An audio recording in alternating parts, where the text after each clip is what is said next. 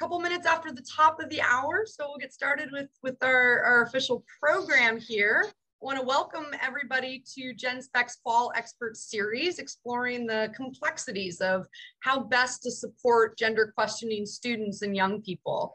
My name is Candace Jackson. I'm an attorney in the United States and a regional coordinator for GenSpec. And today's expert discussion focuses on the intersections of autism and gender identity issues. We're very pleased to have with us today Dr. Susan Bradley, a Canadian psychiatrist who chaired the DSM-4 subcommittee on gender disorders. Dr. Bradley served as the head of the Division of Child Psychiatry and was psychiatrist in chief at the Hospital for Sick Children, a major teaching hospital affiliated with the University of Toronto, where she's also a professor emeritus in the Department of Psychiatry. Dr. Bradley also founded the Child and Adolescent Gender Identity Clinic at the Clark Institute of Psychiatry.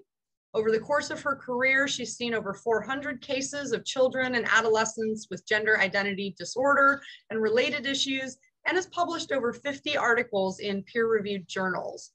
I want to start our discussion today by turning things over to Dr. Bradley for remarks, and then we'd like to have a robust question and answer session.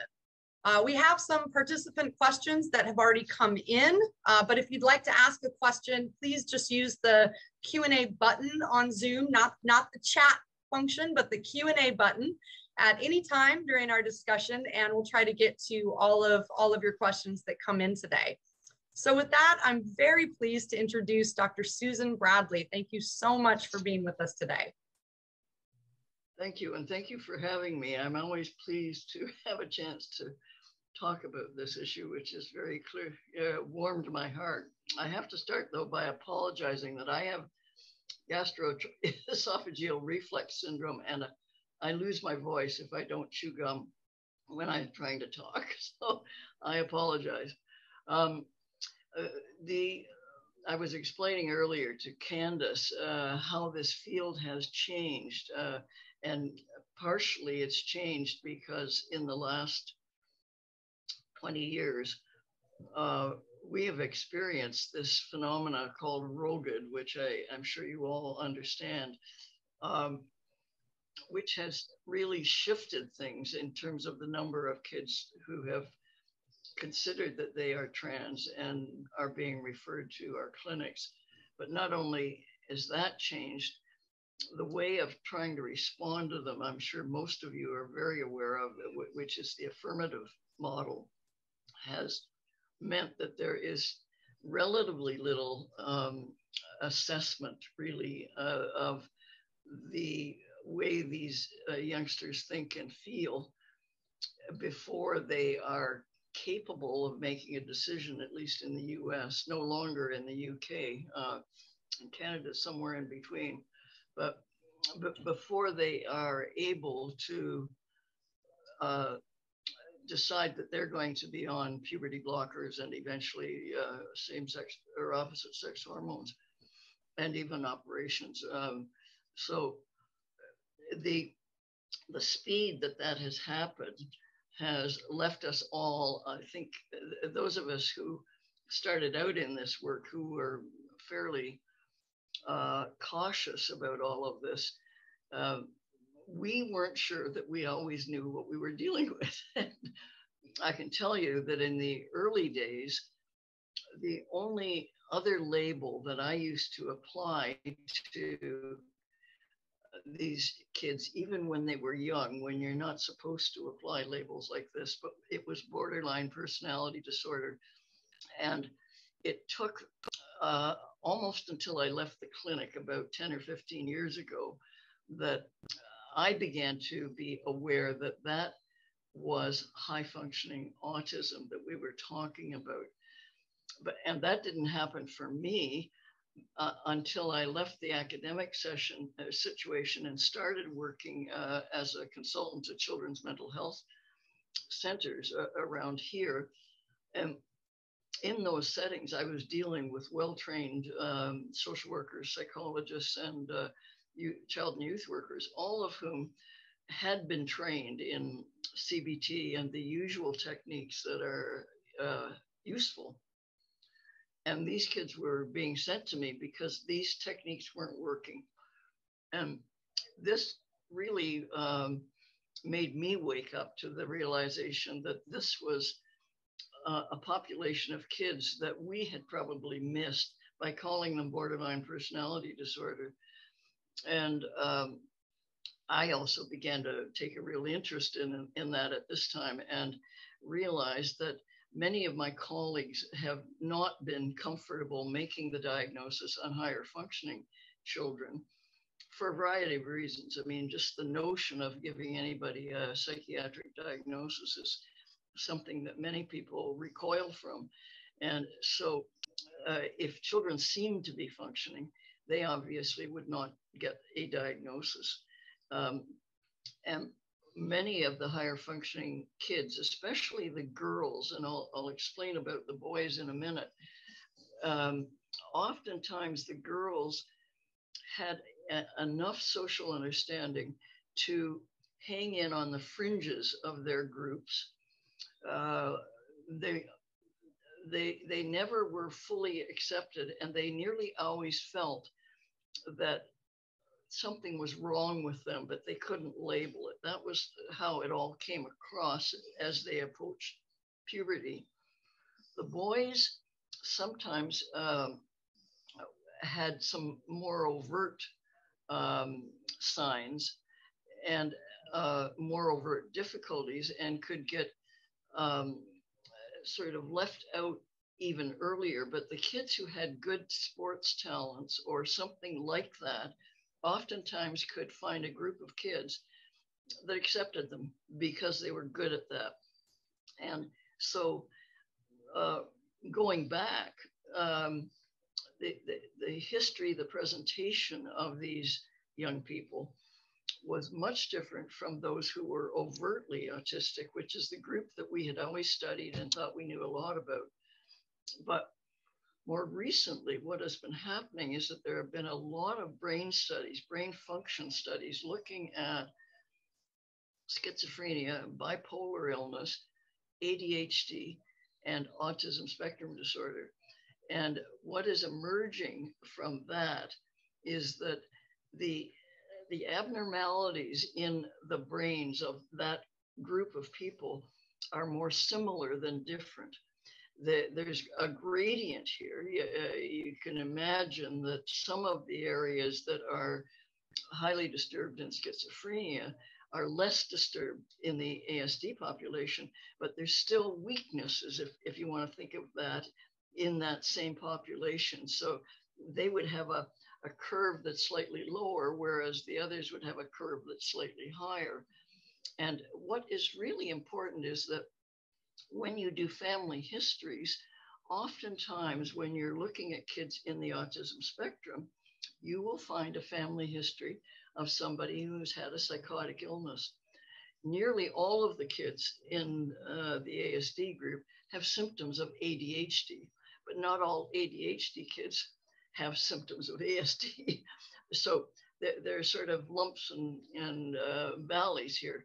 But the other thing is that there's a very good researcher who worked on a long-term study of kids in Australia. And he looked at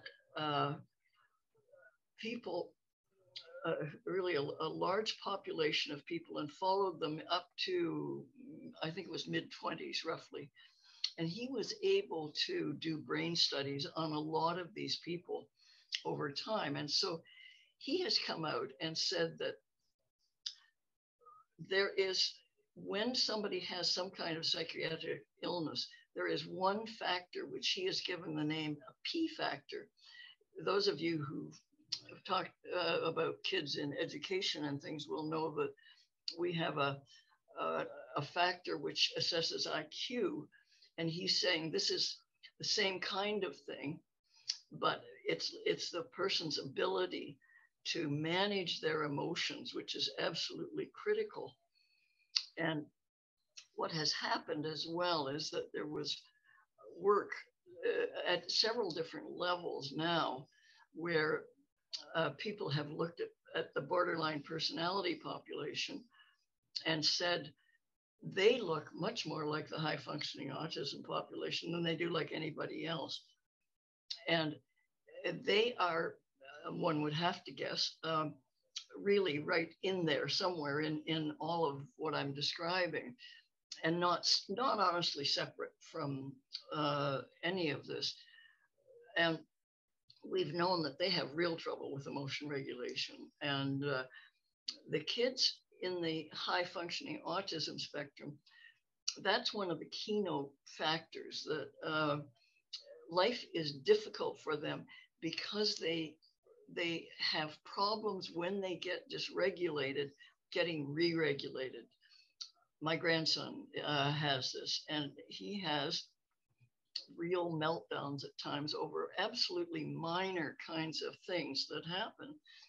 And it's extremely difficult for my daughter, who's the main parent, to try to help him get back to normal. If any of you have experienced anything like that, you'll understand how long that process stays in your head. You don't just let go of it. And Steve Porges, a psychologist, I can't remember where he was affiliated, but a number of years ago wrote a book about vagal nerve function, and arguing that the vagal nerve is the key part of our brain system, our nervous system, for re-regulating us. There's a sympathetic system which makes us want to do fight or flight, and there's a parasympathetic system that helps us calm down. And that parasympathetic system regulates our hearts, our lungs, all of those systems that have to stay working properly for a person to function well. And he studied kids in the autism spectrum, and their vagal nerve function, that parasympathetic part, is not working very well. So he's made reference to the fact that they're in a state of fight or flight way too long for it to be good for them.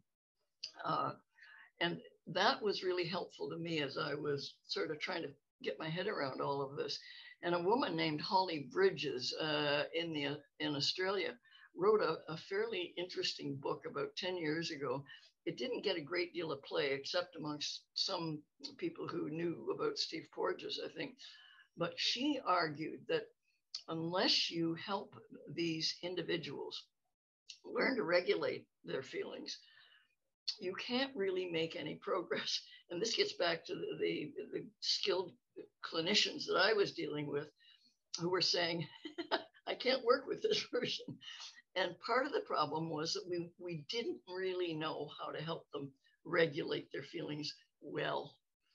We're learning, but there's a lot we haven't learned. And, in the past, we've used large doses of psychotropics, antipsychotic things, and all of this for kids who get really way out of it.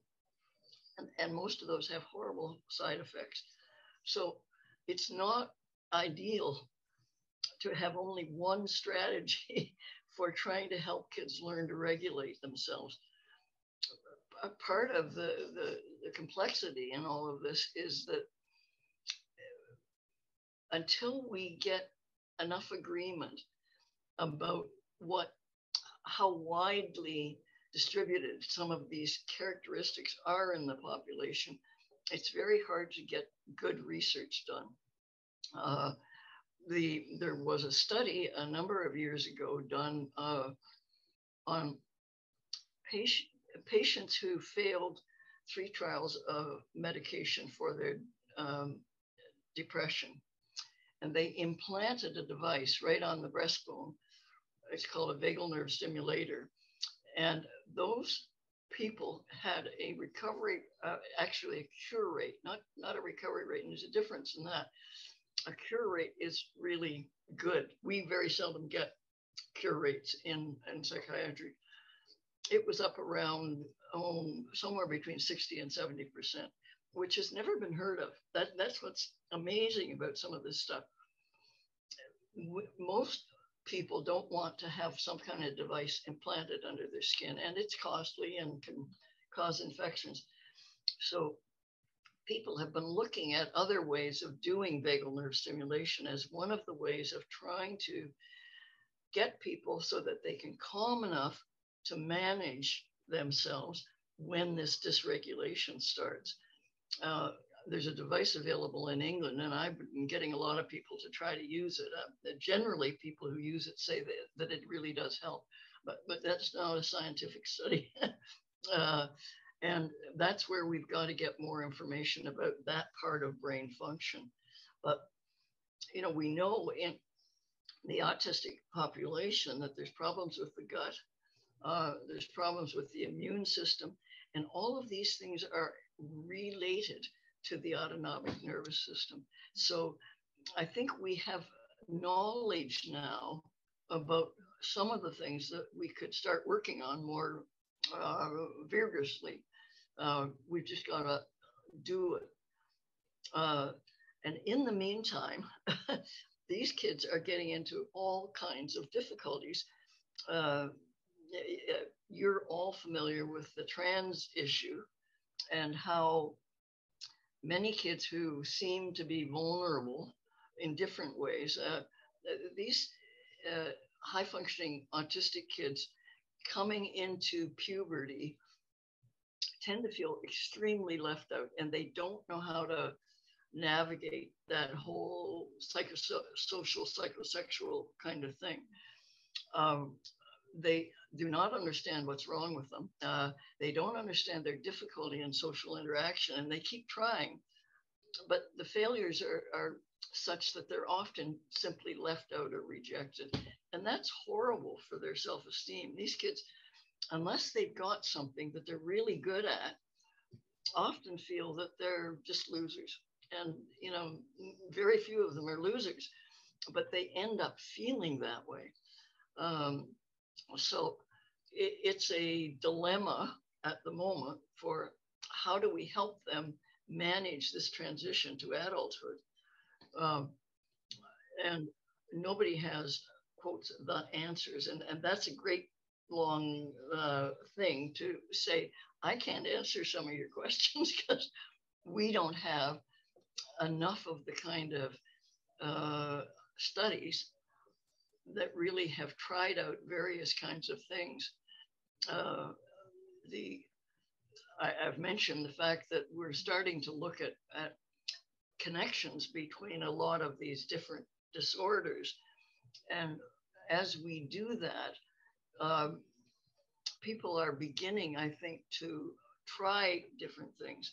But for the population of kids who tend to get into difficulties around their gender, the other things that they're also very vulnerable to are anxiety, depression, suicidal thinking. That's a very high index. And even after they've gone through transition.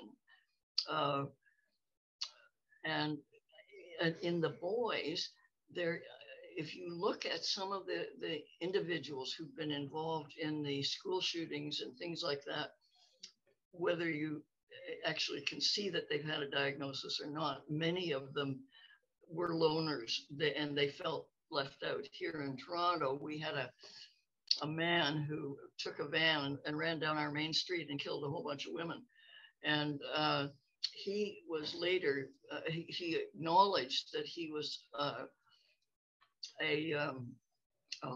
this is my trouble with words. He feels that women will have nothing to do with this group of men. I can't remember, somebody else will know the name, but he was clearly in the spectrum. And I've been taking an interest in the histories of a lot of these where I can get the information. And I'm convinced that a lot of these men were vulnerable because what they tend to do, the boys more than the girls, is they become vengeful. They feel that they have a right to seek vengeance. And even many of them at a risk to their own lives because a lot of them get killed or kill themselves.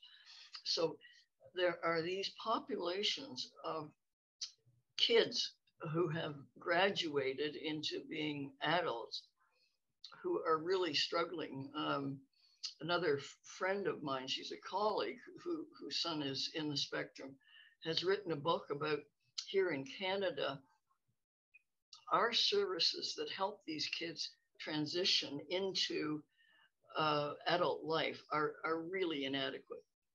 And so many of them, they may get through school, but they don't have a whole lot of support, and then they're trying beyond that. So it's a hard slog, and it's a hard slog for parents. The ones who get pulled into the trans identification, in my mind at least, get a sense that these people accept me. They know who I am. They've labeled me as trans, and that must be what I am. But it makes me feel I've at least been accepted. And that's the in adolescence, one of the key things, as most of you will remember, is that people want they want friends who accept them. They want I'm going to use the word marital partners who love them and think they're great. Many of these kids will identify as homosexual, in lesbian or gay or in between. But there is still enough difficulty accepting the LGBTQ community that it's also not exactly okay. So even though they may find a partner and feel better, they may still struggle with whether, we're just as good as anybody else. And I have a story that I'll tell. It's brief. We were following a young man. He came to us when he was 9 or 10 from one of the agencies that I later consulted with. But he came because he'd had a very conflicted and difficult early childhood. He'd been in care for a number of years. And he was like nearly all of the kids that we were seeing at that time. He was pretty convinced that he should be a girl. And we had a pattern of providing a reasonable amount of therapy to everybody. And he was getting some in the agency, and we would keep a track on how he was doing. And we thought he was going on to transition. We were quite convinced. We saw him over about 5 or 6 years. And I was consulting to the same agency, so I would bump into him every once in a while. And one day when I came in the door, he was coming out the door, and I thought, God, he looks good. And I said, Frankie, you look just great. And he looked at me and he said, I'm not trans anymore. I'm gay. And he was in an LGBT group, and he'd met another boy, and they fell in love, and that solved his problem. And we all sort of poo-poo the idea of how sort of falling in love is something that isn't that important, but it really is important, and it's important for people to be accepted by somebody who loves them. And parental love isn't quite the same as falling in love with a peer. So I'm becoming an advocate of alternate kinds of experience for many of these kids. And the groups provide one, access to other people and opportunities to talk about yourself, because there's trans kids there, there's gay and lesbian kids. You don't have to be anything, but you talk about it. And some of that talking can be helpful. And the other sort of thing that I'm also advocating for, and this comes from, I had a colleague whose daughter was clearly in the spectrum, but never diagnosed, but she was gifted, and she was in classes for gifted throughout her school career. And I saw her shortly after I left that agency and said, how's your daughter doing? She said, well, she's still got issues. She's going to university next year, but she still calls me when she gets home from school to say, what can I eat? And Mom knew clearly, what her difficulties were, but the parents of that group of kids had formed a protective coating, if you want to call it that. The kids, I suspect a lot of the other kids were in the same grove, and they liked each other, and they were their friends. So having a friend who loves you and likes you is really important for most teens. And if we can do anything about the opportunities for them, that can make a difference. So I'm going to stop talking and entertain some of your questions, and I hope I've left some time. Oh, thank sorry. you. Thank you so much. I've got a start off question first, and then I'll move on to our audience questions. So broadly speaking, it seems like data is showing that youth with ASD, whether diagnosed or not, are overrepresented right now in the cohort presenting at gender clinics. Yep. Are there characteristics then of autism or autism spectrum disorder that lend themselves to feeling gender dysphoric or believing that they were born in the wrong body and feeling a need to transition? Is there a connection there? Well, the only answer to that that I can think of is that we would see kids when they were even much younger who were convinced they were dogs and cats and a variety of other things. And one of the other participants had raised the issue about dissociative disorders. And they have dissociative kinds of episodes. And I think that makes it easier for them to think, you know, I really am something, I'm really something different than I think I am. A lot of the kids had other body dysmorphic disorders too. So these are, you know, part and parcel of the same thing, looking at something and thinking, that's the answer. My nose is too big. You know, is that part of trying to solve the question or the issue of why do I not feel like I fit in? Why do I feel like I am different from my peers? That's it. Because they don't get the social connection about. One of the people who submitted a question said, my daughter is going into puberty and her interests are still very immature. She's still into anime and drawing cartoons or something or other like that. And that is quite typical. So that when they start to interact with that more mature peer group, the mature peer group doesn't know what to do with them. But they don't understand that that's the thing that's making them rejected or you know, left.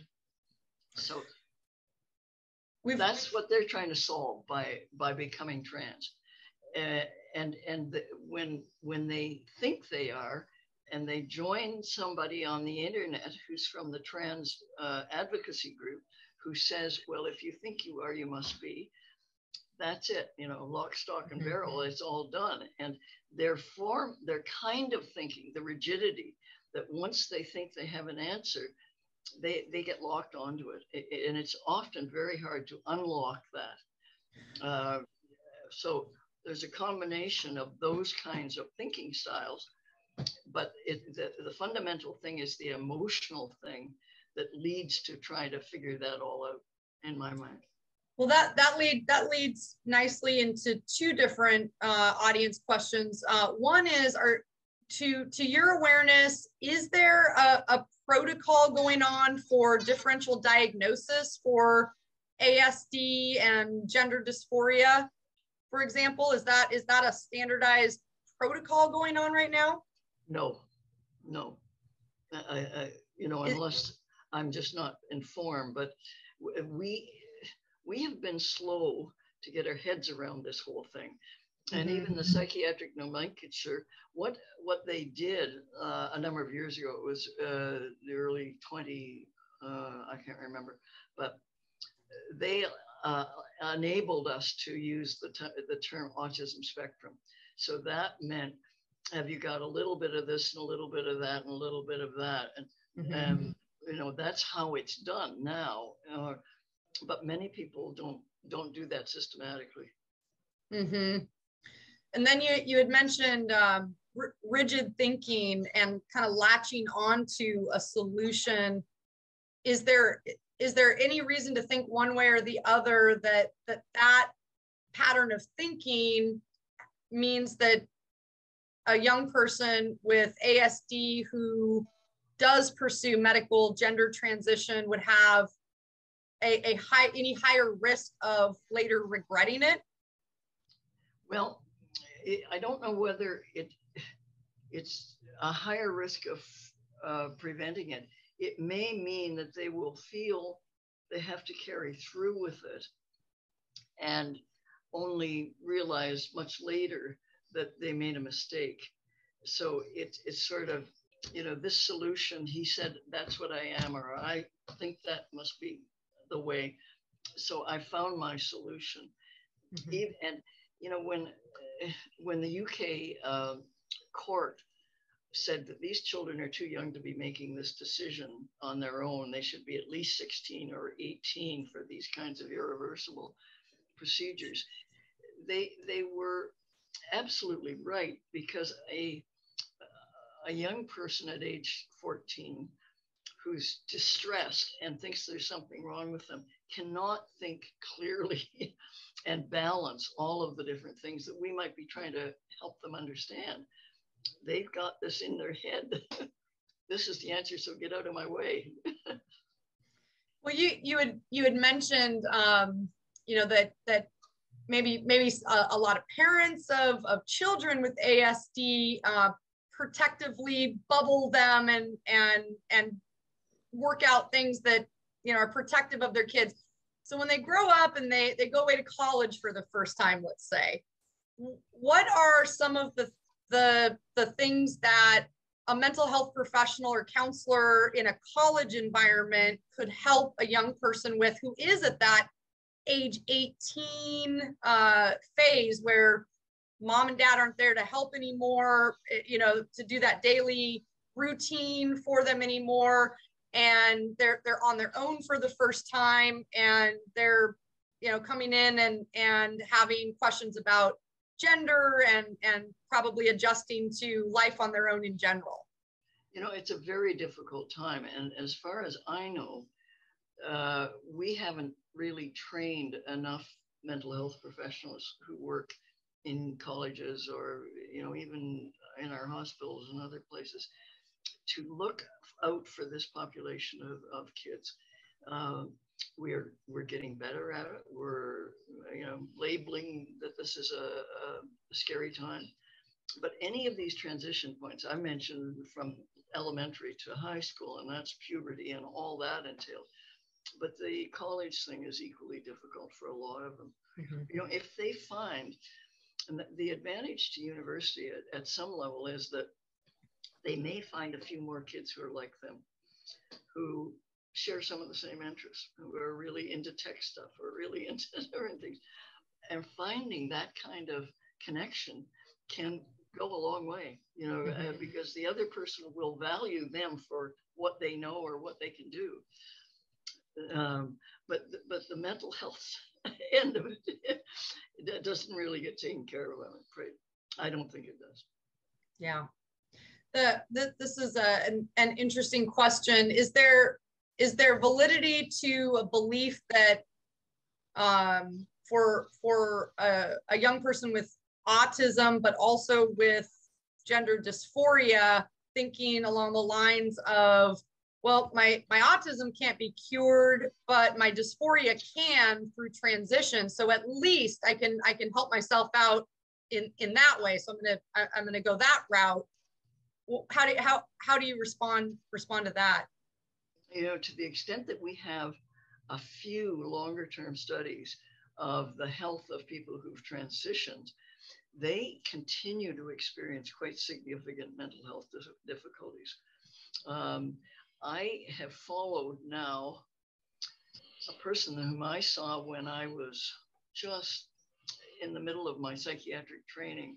This was at that point a young woman, and she had a girlfriend, but the girlfriend had been in relationships with a couple of guys and eventually had kids from those.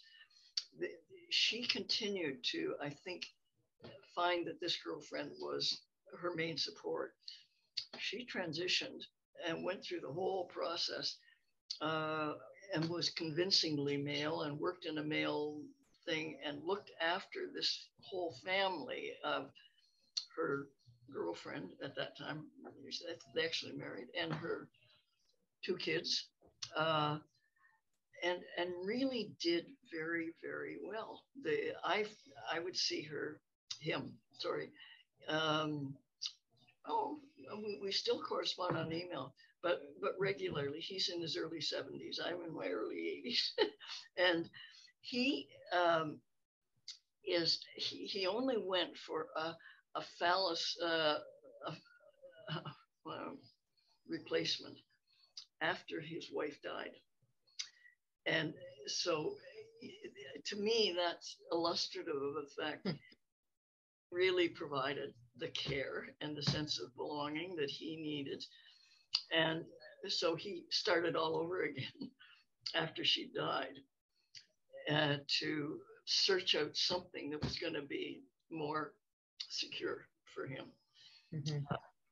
And he's still really functioning very well despite all of this. And but these are things that the depression doesn't go away. It may go up and down, and if you're in a good relationship, it's probably not going to be too bad. From a counselor's point of view, working with young people, say college age, is it your experience, your view that for the population of youth with autism or ASD, that exploratory therapy as opposed to immediate and sole affirmation of gender approach in therapy, that the exploratory approach is particularly more important or more helpful? It's very, very important, because many young people have not had any opportunity to reflect on this whole issue when they're in an affirmative approach system. And they really do get shuffled along for the most part, as opposed to given many opportunities to rethink it.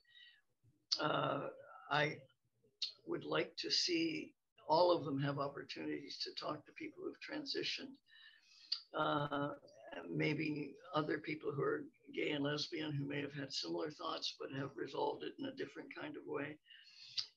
This whole process of growing up and who you're going to be is malleable. And it doesn't have to be this one thing, but they've locked onto it, and it is so I don't want to say it's harmful, but a lot of I used to have meetings regularly with the people who ran the adult gender identity clinic, and they said, even though they're happier, or at least say they're happier, they're constantly having to have this surgery or that surgery. It's never enough, and it's never perfect.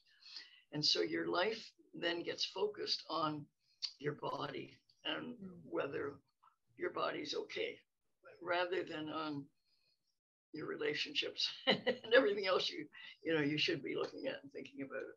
So it isn't. One of the things that's happened in the past is everybody gets scared when they realize that these kids are suicidal, and we've had kids commit suicide, so it's not just a joke. But they continue to have a lot of suicidal thinking even after they've transitioned, and that's where a lot of the detransitioners can be helpful in terms of answering questions about that kind of thing. So what's different now, and why is it different? I think that the therapy end of it is critical until they're at an age where they fully understand what they're getting into and can make an informed decision and know that this is not going to necessarily be an easy life. Yeah. One participant asks if you have any suggestions for how to work with young people in an exploratory way in an environment where affirmation only is being expected, pushed. It's an awful bind, I tell you. I mean, the whole wokeness in our culture means that we are shut up in many different ways that are inappropriate. And I mean, our clinic got shut down for those various reasons. And it was one of the best clinics in the world. And the hospital just cut us off. And so you don't know what's going to happen if you start doing something that, they've been slapping all kinds of hands in academia of people who don't toe the line. So there's no easy solution. I think they have to have a frank discussion with the parents and with the subject about their concern and about how they may have very little license to do what they feel they need to be able to do. And they have to decide whether that person is the best person to do it or whether there's anybody else who's, not so constrained. Yeah. What is your perspective on ROGD, rapid onset gender dysphoria, as a cohort and identified and labeled that way in at least some research, other researchers take issue with it, but whatever the label, have you seen throughout your career a difference in the population of youth presenting with gender issues? Absolutely. When we started, saw mainly little kids, and then gradually we began seeing more teenagers, but not the stream that we are now seeing. And the more I hear from kids and families about the environment in their schools and the fact that their child may have been just one of several kids in a classroom who decided they were trans. I mean, this speaks to some kind of contagion. I use the word cults, and I guess that's because as I was growing up and learning to be a psychiatrist, there were some very significant cults which did real harm to families and people. And this has much the same flavor, but it's toned down and it's been made socially acceptable. But it's still, the kids are often told you shouldn't speak to your parents because they're wrong. And, stuff like that, which is cutting them off from people who are helpful to them. So it is a form. I can think of no other word than something that smacks of being a cult that's been given sanctity by the way we operate. For with respect to young adults with ASD, do you think that parental involvement in that age 18 to 22 college years phase does that look different, or should that look different when your young adult child has ASD versus not? Is it more beneficial for parents to stay extra involved or not? I knowing several parents of children of this age, I think it's really hard not to stay involved because these kids need more guidance and care and support. And it gets really hard to know how to make that work because many of the kids end up not wanting you to be involved, but at the same time, they can't do without you. It's that push-pull kind of thing. and parents often see that they're getting themselves into situations which are not going to be healthy for them. But trying to get them out of it is another thing entirely. This is where, at some level, peer support groups become important. And this is why I go back to LGBT groups and other things like that.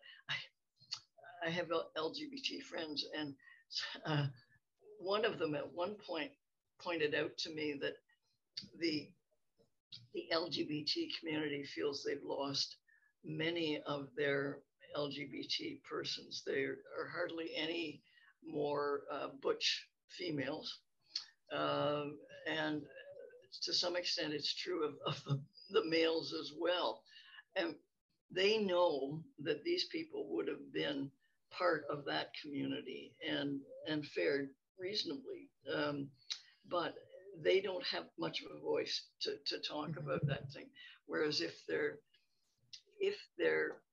part of a group and their job is to try to support people, they may have more influence on some of the kids or people at that age than parents do. Are those kinds of peer support groups something then that colleges and universities could productively do to help youth, with and without ASD maybe? I think so. I think, I've been quite convinced that the one agency that I worked at here in Orangeville, they have had LGBTQ groups for quite some time. And everybody seems really quite pleased about it. And I've seen a number of the kids who've gone through, and come back and so on. How do you resolve the tension though between anecdotally, I have heard from recent college students things like, well, I tried going to my college's LGBTQ group because I'm homosexual, and when I got there, I felt a lot of pressure to just be trans instead of being supported in being homosexual. Well, that's the irony, isn't it? I don't know the answer to that, but it's a real thing.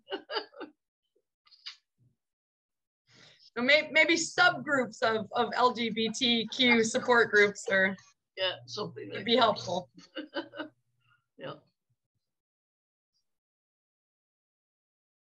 Are you seeing a difference in breakdown by sex in the experience of ASD young people who also have gender issues, different experiences between male and female?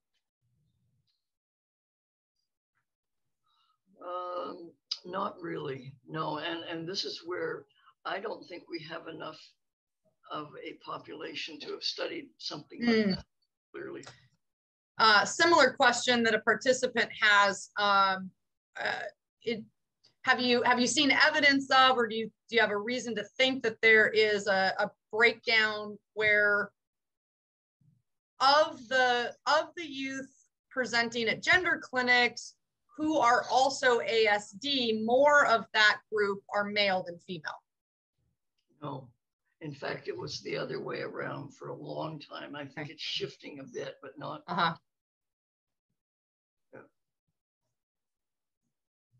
Interesting. Do you view diagnoses of ASD and gender dysphoria as separate diagnoses, but often interrelated? How would you describe any kind of crossover or relationship between those two diagnoses? Well, the ASD diagnosis is primary in that a child is born with that structure to their brain and the genetic and otherwise background that we know is part of it. All of these other things are, in fact, secondary. There are many ASD high-functioning people who don't have gender issues. I can't tell you exactly why they don't have them and others do, except that some of the factors that I've been talking about may have been more available to them. The getting into some kind of area of interest. A lot of these kids get into tech things, the boys, and we know that a lot of the techies are a bit weird, a bit quirky, all of that kind of stuff. But they don't have disorders. They're pretty smart, productive people. So, I think we have to recognize that these are things that can happen to all of us, but are more likely to happen to this group because of the vulnerability. And the other thing, and you're having somebody to speak with you about trauma in a bit, but these people are very vulnerable to trauma. And part of this is that if that vagal nerve system isn't working properly from birth, and there's some evidence that that's so, it's going to be much, much harder for them to re-regulate if they've lost a parent, or the parents are separated, or somebody's treated them badly. And they may also not have as much insight into their own behavior and a way of talking about or understanding their thinking, which is what we call cognitive stuff, to say, well, if I didn't think this way, maybe I wouldn't feel so badly. But that's a harder thing for them to enact. And so many of the things we know, we actually have some studies on this, that kids in the spectrum who've also had adverse early childhood experiences really are in worse situations than others. And then, getting back to your original issue, are these different things, but they're just more vulnerable to a whole host of things happening after that. You mentioned dissociative disorders a little bit, but could you expand on that a little bit? Is that a common comorbidity with ASD? And then does it factor in a different way when there's ASD and gender identity issues involved? I honestly don't think I'm the best person to answer that, but I would say that it's relatively uncommon, except in the little kids, where their capacity to test reality is less good. But you would need a fairly large population who have different kinds of things, in fact, to answer that adequately. And we haven't got that. Generally, for young people with ASD, have you seen that there is any kind of benefit to sending them off to college a little bit later, like having a couple of gap years or something like that? Do they tend to fare better with a little bit of extra time in the nest? Anything along those lines? That I think is something that a lot of parents and kids wonder about a little bit, because they do get fairly anxious about the idea of going off. As far as I know, we don't have evidence to support one or the other. And an awful lot depends on the school they're going to, the supports they're going to have there. With some of the things that are happening in colleges nowadays, it sounds as though a lot of kids going are not that well supported. I know very little about the US college system, but these kids need to get hooked into something that is supportive in some way or another. I think you would refer to, at least in some point in time, girls in particular being missed as far as diagnosis for ASD. Has that gap been closed quite a bit? Is it still an issue? I think it's still an issue, because there are quite a number of women who are writing books about deciding that that's who they really were. And it's only after their own reflection and time that it's become pretty obvious to them, because they have been able to manage it. I've talked to therapists and people like that who are saying, that's me. And I agree, that's them. But, you know, they succeeded. And so it's very hard to get one's head around all of that. And I mean, I don't know uh, what the answers to all of that are. What it does, it seems that in places where at least data can be looked at, that a higher percentage of girls than boys are now presenting to gender clinics. Do you think then that a reasonable hypothesis would be that at least some significant percentage of those girls at gender clinics are undiagnosed ASD also? Yes, I do. Yeah. You know, the girls, lots of them, they can mimic, they can do things that allow them to hang in, and they'll often say, well, I was kind of on the fringe, and you know, they were allowed to sort of be a part of it, but they were often taken advantage of too, in that, you know, people would say nasty things to them, and they didn't always know how to react to that. And I think that's the thing that allows them to not, we don't go around looking for that kind of thing. You know, it's, so some kids don't make them, so like it's just not seen all of the time unless parents start to be really aware that they're having trouble. And then not even all therapists quite know what to make of it.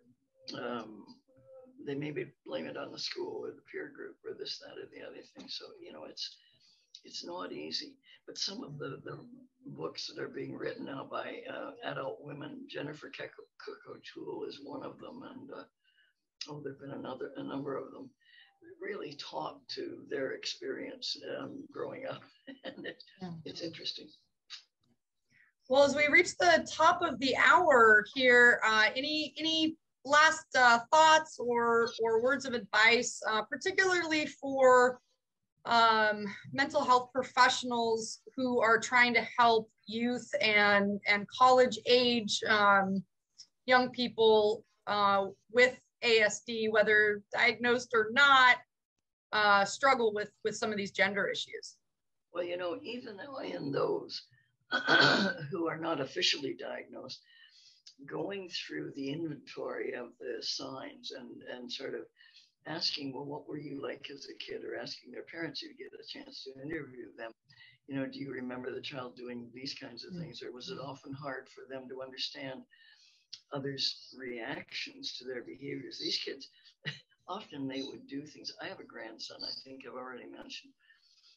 He goes around whacking his sister, and he thinks it's fun. And she doesn't think it's fun at all. And so tried asking a lot of the things, you know, was it very hard to settle down again? If something, did you have a lot of things that drove you crazy when the feeling of your clothes or the feeling of your socks, or did you ever get into things so seriously that people thought you were going a little crazy? Like, you know, you could play video games all night long, or like these are some of the kind of things that at least might give therapists a better sense of what you are dealing with, and whether you label it in that way or not, and decide maybe we've got to figure out ways of getting this stress response back online. I'm not advertising for anybody, but that's the only thing I've found. There's a device called a Sensate device that's available in England, and you wear it for 15 minutes a day. And a lot of the people who've been using it have really reported that it's calmed them down. I have many family members who've used it, and they also liked it. So, but it's stuff like this, finding ways of calming yourself down can be immensely helpful. And whether you got the labels right, if you look at the kinds of things that they may be able to work on better, that would enable them to function better, really can make the difference regardless of the actual diagnosis. That is very insightful. Well, this has been such a helpful and valuable discussion. Thank you so much, Dr. Bradley, for joining us and sharing your insights and expertise with us today. And thank you everybody for participating in today's installment of GenSpec's Fall Expert Series. And we hope to see everybody at our next installment of the Fall Expert Series. And we will wrap up for now, but thank you to everybody. Thank you. Bye-bye.